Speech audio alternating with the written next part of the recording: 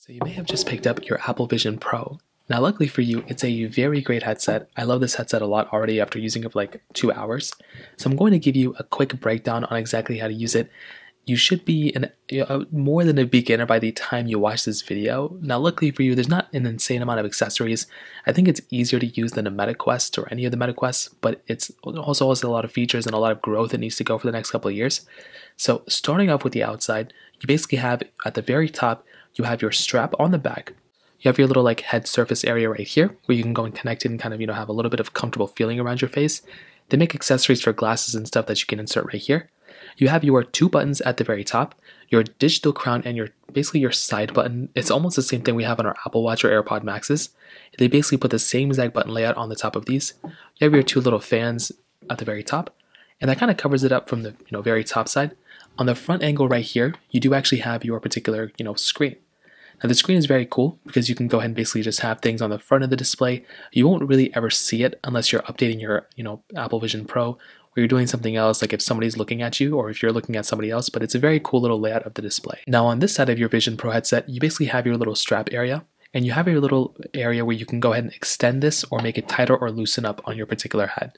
So if you want to, you can always go ahead and make this thing feel a little bit tighter around your head if you go ahead and just extend it this way or this way. So you can turn it and it's actually pretty cool. On the other side, this is where things get a little bit more interesting. So we have our little Vision Pro, our little like MagSafe adapter or MagSafe case. So our Apple Vision Pro actually uses a battery little charger to actually use this thing. That can be kind of annoying. To use that battery charger, you just plug in the USB Type-C cable on one side, you plug in the other side to a wall outlet, and then this side you actually plug in. So it was kind of an annoying process to say the least. So if you want to go and connect your battery to your Apple Vision Pro, you want to go ahead and grab that little charger that you basically came inside of the box, and you want to grab it on this side. Now you want to go and match up this hole at the very bottom, kind of towards the bottom of this particular hole. So it kind of shows you right here exactly how to insert it. So if I go ahead and kind of zoom in, because it's kind of an annoying process, it was really tough for me. You basically want to go ahead and grab this one side like this and go ahead and kind of place it at the very bottom, and you kind of just want to slide it in until it kind of clicks into place like that. So I'm going to demonstrate it again. You want to start off on the side of this particular hole right here, and you want to match that hole with this. So slide it, it'll basically click into place right here, and then you want to slide this thing, and then you want to go ahead and just slide this thing over from that hole to this side hole on the side right there until it fully clicks in. So when it fully clicks in, this light should blink at you, and that's basically all you have to do. Now that kind of covers up that. It's kind of an annoying process to say the least. Now at the very bottom of our headset, we have some more cameras. We also have these like speaker grills on the bottom too, which is really nice to have. They're kind of like next to our ears a little bit, so it kind of gives this cool impression. There's also like little speakers inside of this little area too. So on this side and on this side, there's little speaker grills too, which is very cool.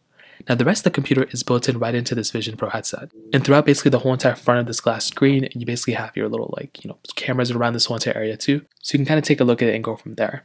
Now if you want to go and take these straps off, there's buttons on the side that will basically allow you to do that. You pull on these rigid things right here, and this will basically come off. So you can see if you pull on these particular orange strings, you can go and take these particular little fabric things off and replace it.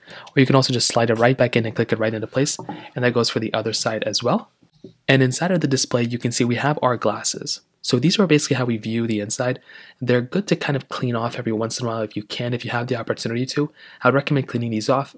Sometimes you don't have to do it all the time, but that kind of covers it up there.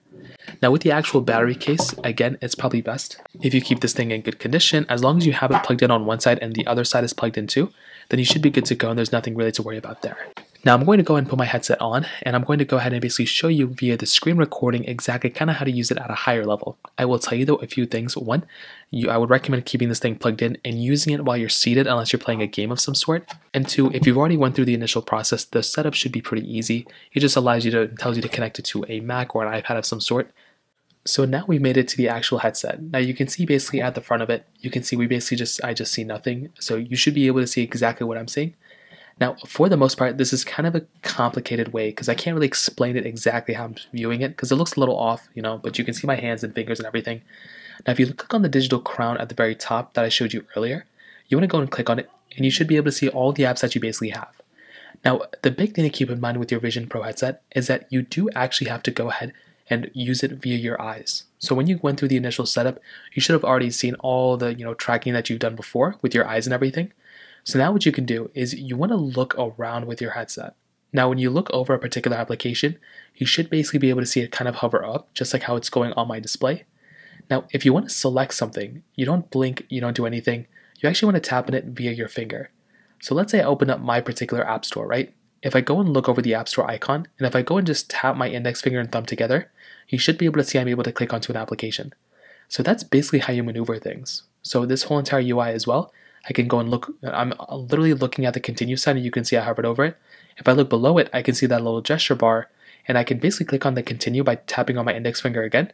And this little pop-up comes up and all you're going to be doing is just looking at a little like pop-up or notification and then just tapping on your index finger.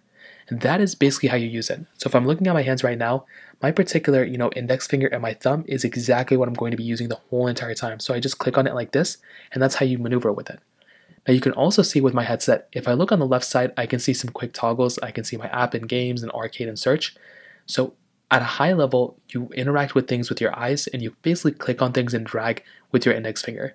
Now if I wanted to go down, I would basically just hold my index finger and thumb like this, and I would go ahead and basically just look, so I'd look, basically look somewhere. And I can basically just go ahead and grab something like this and basically maneuver around and change it like this. So I can grab something and kind of move, and I don't have to go all the way like up above my finger, but I can go and just drag the page just like this by grabbing the page and just kind of moving up and down just like how I'm doing here. So you can do that all throughout the UI as well. So that's basically how you drag. Now you can also drag a particular window by looking over the gesture like this, so at the very bottom. I can go ahead and basically drag it by looking at that gesture and moving it around.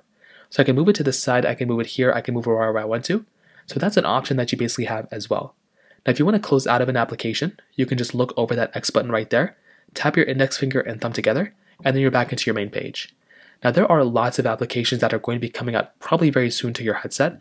So these, this thing isn't feature full completely right now, but there's a couple applications that are very cool, like Freeform, the Safari browser, Photos, Notes, App Store, Mail, Messages, Keynote, and compatible apps. You can also grab it to the side and go to Files and encounter dinosaurs, which is a new thing, I guess. Going back to the main page though, let's go through our Settings application. So click on the Settings. Now this page is going to come up. Now this is very similar to your iPhone. If you ever use an iPhone or iPad, it's basically the same layout as that. So you can see a bunch of different things. Now if I go and look over my Wi-Fi and if I go and just again grab my index finger, just kind of move it just like so, I can go and make this thing go up or down. Same thing with this page. If I look at this page, I can go up and down like right here. Now on this page, if I want to, I can go ahead and basically drag this thing up and down, and there's a lot of little built-in features within the Vision OS. And I would recommend going through here and kind of going through each individual setting and kind of understanding what you're kind of getting into. Now you don't need to do this every time. And I would say if you already own an iPhone, you don't really need to tinker around with this. But if you're very new to Apple's ecosystem, there's just a few things I'd recommend doing. So all this stuff like FaceTime and controller, you don't need to modify much. The big thing is right under General. So click into your General settings by hovering over and just tapping on your index finger. Look over here under General, and you want to go and just kind of do two things. One, go onto About and just look at the About. So I just clicked on like 10 different things. If it's totally okay, you can just go and click on X. You can go and click back up right here. Now back into here, you'll see a bunch of things, your model number, serial number. I would recommend just keeping your eye on a few things. One, your Vision OS version. Keep in mind what Vision OS version you're currently in. Go and drag down, you can see some other information too, but just keep in mind your Vision OS version. Now click on the back button and you want to click on software update. Now chances are if you're watching this, there may already be a software update available for you. What I would 1000% recommend doing is just going through and updating your headset. So get into this panel and just go ahead and update your headset. This will not only give you new features and everything like that, but it will also give you cool little updates going on with your particular headset too. There are things happening all the time within your headset, and I'd recommend going through and basically getting access to your settings. So keep your headset up to date, and that's one way to do it. Now hopping back out, if we go and look down and click on X, we'll come back into our main page. Now let's say you want to go and open up multiple applications. What we can do is we can click into, let's just say we want to open up our Safari browser, which is our internet browser. We can click on it by clicking on it. And when we click on it, we'll basically get into our browser right here. Now we can go and basically look into the search bar right here. And when we do that, our keyboard's going to come up. Now it may look a little blurry, like for me it looks a little blurry, but there's a few ways to interact with the keyboard on your Vision OS software. So you can either look over a key just like this, and you can go and type something in. So if I want to just type in a bunch of random stuff, I can go and do it. But if I want to, I can also open up that keyboard and I can go ahead and actually tap onto the keyboard just like this. So I can actually tap onto the keyboard just like this. So how cool is that? Like I can actually just go ahead and click on the buttons itself, and it's actually pretty accurate. I think it'll get better over time, and I wouldn't recommend like actually typing on the keyboard like this just yet, because I don't think it could get multiple things going on, but it's actually pretty good just for one thing, which is actually pretty crazy. So now you can go and just click onto something and just use your index finger like this to open it up. But that's also another super cool thing going on. Using a keyboard within Vision OS is actually very, very basic, and it's like a pretty cool thing. Like it doesn't really take that much time at all. So funny enough, it doesn't allow me to like actually search for anything. Okay, there we go. So same thing with the keyboard again. So if I use multiple fingers, I don't think it's that accurate. So if I say hi, like it just doesn't work out that well. So like I think over time it'll get better, but it's like not that accurate. So hopefully it'll get more accurate over time. But if you want to exit out the keyboard, you can also move the keyboard by looking at it and just pinching it and moving it around like this. Click on the X button next to it and then get out of there. Now you can also, like I said, drag this over to this side if you want to. You can look to a different side of your Vision OS headset, and you can go ahead and basically click on the digital crown on the side of your particular Apple Vision Pro headset, and you can open up a different application. So now I have the Safari browser here, and I have the App Store here. I can go and grab this to the side and look at it this way, and I can go and use my headset and do whatever I want to on this particular one. I can also look back into this one, to the Safari browser. I can go ahead and get access to the actual Vision Pro, like this Safari browser, and mess around with this. So it's very cool that I can go back into this application if I want, or this application, and it's actually a super cool thing. Now you can look down again to exit out, and you can look back down here to exit out as well as this one. Now if you want to, you can also go through and get access to the control center, and you can do that by basically looking up at a random area. You can see a little check mark come up there, and you want to tap your index finger together. Now when you do that, your actual control center is going to come up. You'll see the time, you'll see your battery life and everything. Now here you can go and change your sound, you can change a couple other things, but if you want to, you can go ahead and basically get into your control center by clicking on that little screen recording toggle there, or that little control center panel, and there's a lot of stuff that comes up. You'll see your control center, Bluetooth, Wi-Fi, you can modify those, your sound, you can also modify these control center quick toggles down there too in your settings, but at a high level, that's kind of how you use that software. It's super basic as long as you know how to use your fingers and kind of maneuver them around like this. It's really not that crazy it's really not that hard to kind of see. Now, you can also turn off your particular headset by holding down both the digital crown and the side button that are at the very top.